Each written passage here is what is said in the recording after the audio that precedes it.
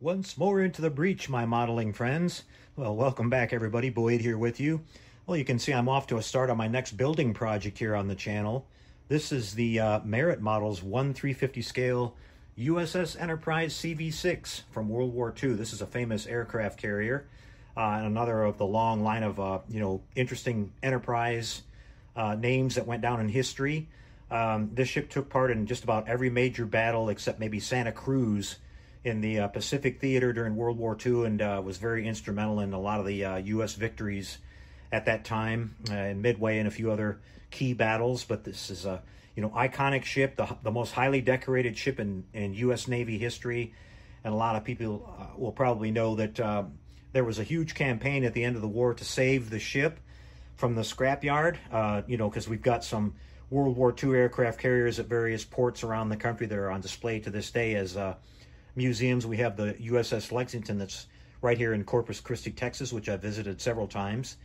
And but it was, it ultimately failed and the Enterprise was scrapped.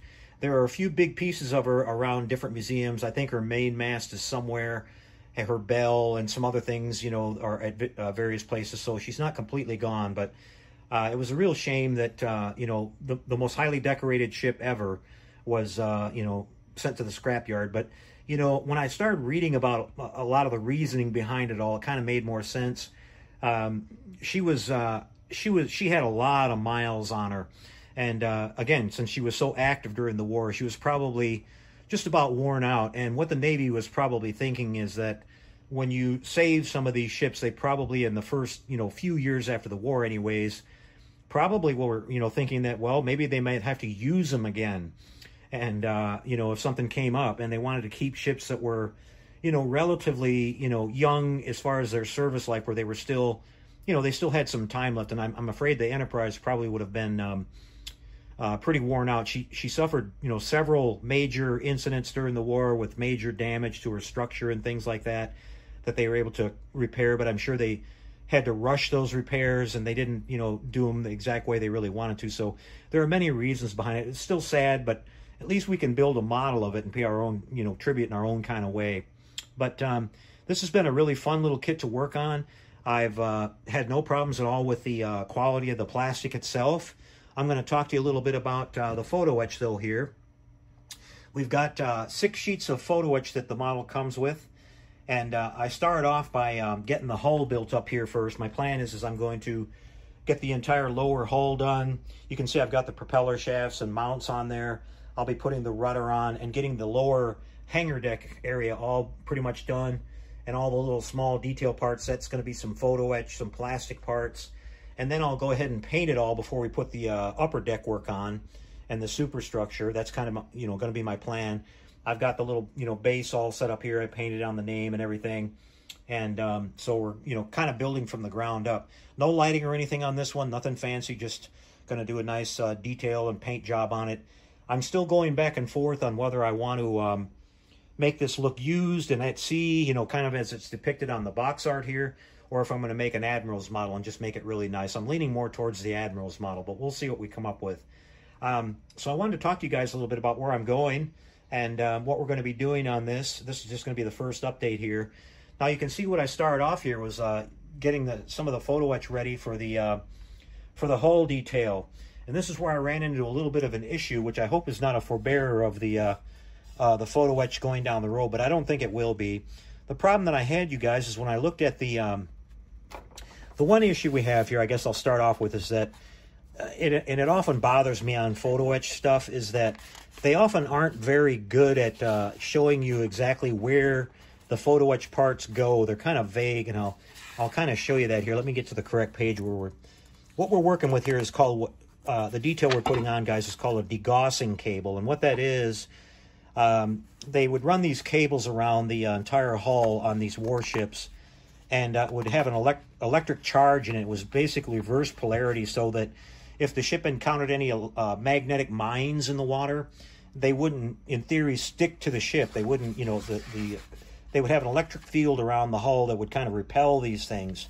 And you see them a lot on warships. You can see it actually depicted here right on the box art, going all the way down around, down like this, and around both sides of the hull.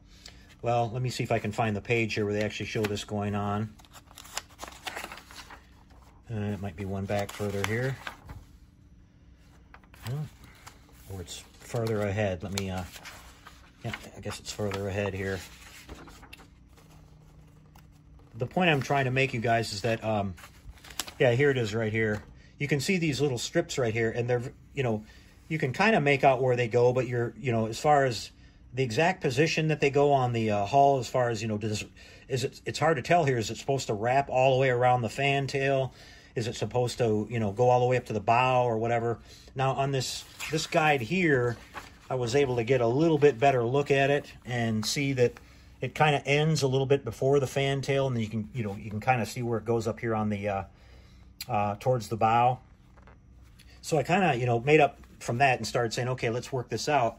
Well, then I started cutting out the actual pieces, and the problem that we ran into, guys, is that they goofed this up when they made this. And I'm not sure if it's going to be the same on all these kits or not, but hopefully it won't be. Here we have the two pieces that go on the bow, and, you know, you should have your, this in theory here should be the starboard side, because you've got that same upward sweep, if you notice, like right here. This is the starboard side. Well, if we lay this other one next to it here, you can see that it's a mirror of this exact same one. The problem is it's on the wrong side. So if we flip this over to where it goes on the other side to give the same, you know, up sweep like that, the detail of the photo etch is on the wrong side of the part, and there's nothing there. It's just flat. Okay, so that was kind of issue number one. Well, then the other issue I had was this thicker piece here that goes towards the fan tail. If you try to, it's supposed to follow this, you know, line on the edge of the hull plating here. Well, if you try to fold that and make that contour right there, it's not going to work, you guys. It's going to, you know, it's going to keep going straight.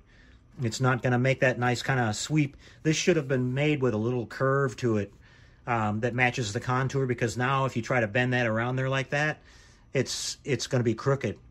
And you can't, you know, you can't bend this stuff laterally. You can't bend it this way. You can bend it all you want like this, but you can't bend it like this, or it'll get a big kink in it. So I thought, well, that's not going to work at all, and I'm not quite sure why they engineered it like that. And like I said, I hope that's not a sign of the photo etch going down the road, because I'm not a real huge fan of working with photo etch to begin with. But the way that I had to kind of brainstorm a little bit, and I had to figure out how I was going to solve that issue. So what I wound up coming up with is I came up with using some fiber optics, you guys. And it might turn out to be a blessing in the long run, because I'll show you what I did here, and I think it actually is going to look better than this photo etch did. But the right size that I came up with is a 0.50, which to me looked just about like the right scale. So what I did is I made the degaussing cable there. You can see with fiber optics that have been stretched along the side here. And the reason I think this looks good is because looking at actual photographs of the ship, these cables were not perfect. They had a few little, you know, imperfections. They didn't look like perfect boards on there. They looked a little bit, you know, you can see like I did here. They've got little spots in them here and there where they're not perfect, and they look like real cables that are on the outside of the ship. And also you get that real 3D look, you know, with a sort of a round cable. And then what it did is it went from 4 cables here. They have you, it drops down to 2 just as on the photo etch, and then it runs by 2 all the way up to the bow up here like that. And so when I painted this with the primer, I thought, yeah, that looks really good. So I'm going to stick with that, you guys. I think it's going to work out. And again, once we add a little bit of a wash on this thing and everything, that detail will pop out a little bit better too. So I think in the long run, that's going to look actually a little bit better.